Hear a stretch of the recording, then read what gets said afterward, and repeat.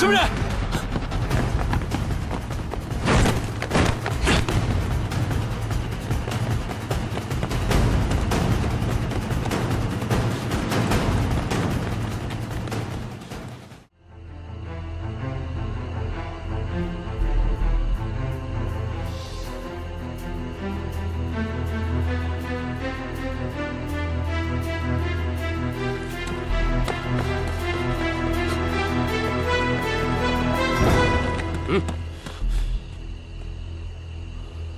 小毛孩，你最好不要管闲事儿，走开！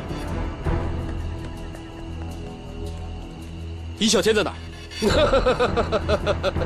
你死到临头了，还这么多废话，去死吧！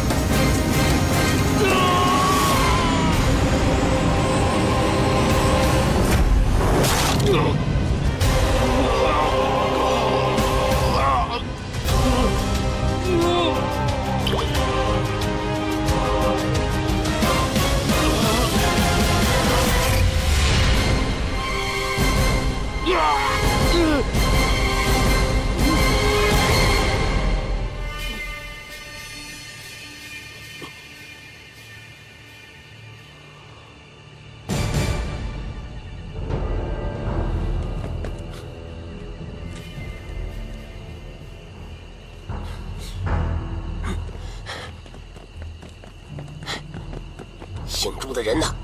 你手下拦住了朱飘逸，他们打了起来。贪狼想贪功，这样岂不是破坏了我们的计划？走，看看去。这边。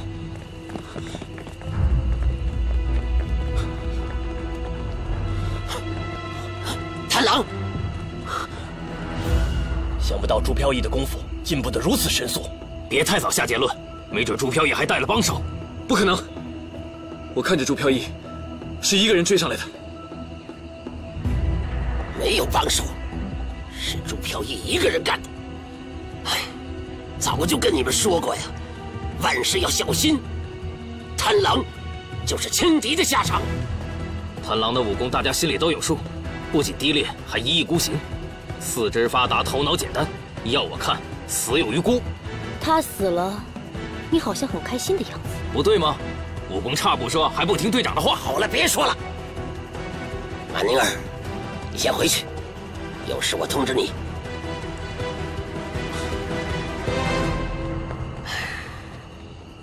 队长，这就是你请的秘密武器啊？废话，反正他现在比贪狼要听话。有了他这个眼线，周飘逸的一举一动我们都知道，龙头杖迟早会落在我们的手里。这个马宁儿就真的值得我们信任？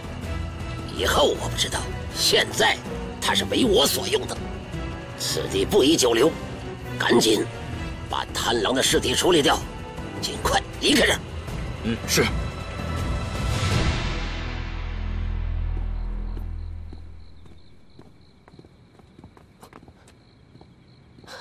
如雨，这么晚了还不休息啊？干嘛去？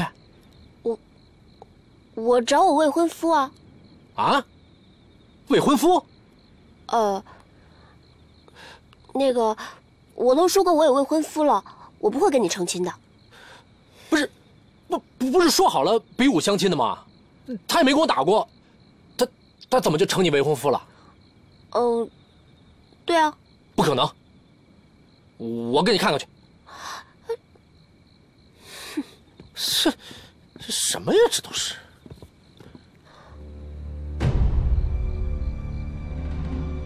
飘逸哥，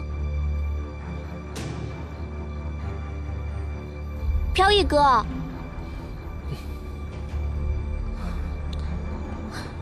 如雨，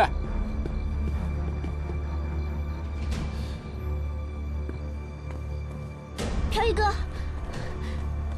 飘逸哥，哥，如雨，你有没有看到飘逸哥？没有啊。他不在房间，我到处找都找不到他。哎呦，我的傻妹妹，他不在房间不是很正常吗？可是，飘逸哥，你到哪儿去了？怎么了？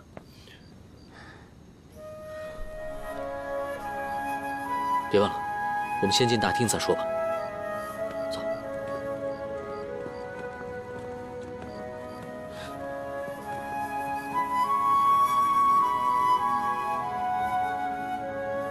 这就是如雨的未婚夫啊！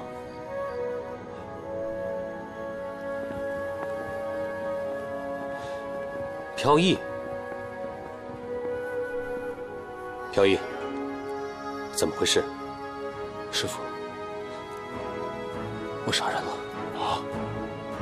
什么？你慢慢说。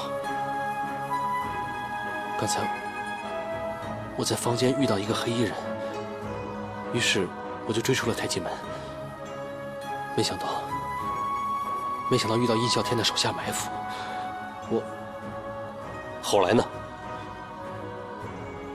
后来我出手太重了，把他打死了。是，都是我的错。我没想到，把我送去警察局吧。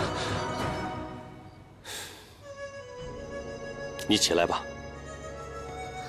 飘逸哥，飘逸，这件事情，为师不责怪你。我们太极门以宽厚待人，得饶人处且饶人是我们的戒训。这次跟以往不一样，你属于正当防卫。是啊，飘逸。况且你不杀他的话，他也会将你置于死地。你能够安全回来，是为师最大的欣慰。殷啸天的爪牙，死有余辜，所以不必放在心上。谢谢师傅。飘逸啊，你还记得那个黑衣人的相貌特征吗？当时太暗，没看清。能够这么随意出入飘逸房间和我们太极门的人，一定是对我们非常了解的人。以后我们要加强戒备才行。时间也不早了，早点回去休息吧。走吧。